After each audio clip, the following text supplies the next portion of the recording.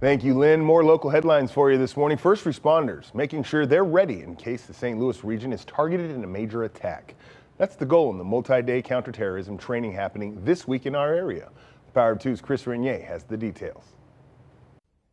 We're inside the Embassy Suites Hotel here at the St. Charles Convention Center. This is where a lot of the classroom training is taking place for this entire project. This is a 3-day training course. It started yesterday, continues today, and then wraps up tomorrow. It is being put on by the Readiness Lab. That's a St. Louis-based group that does a lot of teaching to various organizations about these emergency situations. Here's a look at what this 3-day training course covers. It really addresses a lot of areas, including evacuation procedures, crisis messaging, counterterrorism measures, security protocols, mass care management, and medical response in emergencies. And there are a lot of groups taking part in this training. They include the Department of Homeland Security, the DEA, the National Guard, local police and fire departments, WashU, SLU, the St. Louis Area Regional Response System, the St. Charles County Emergency Management Agency, even the British Army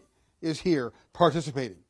We can show you a video from the Readiness Lab promoting this whole project. Organizers call this training an intensive study in crisis leadership and emergency management designed to prepare organizations for complex incidents.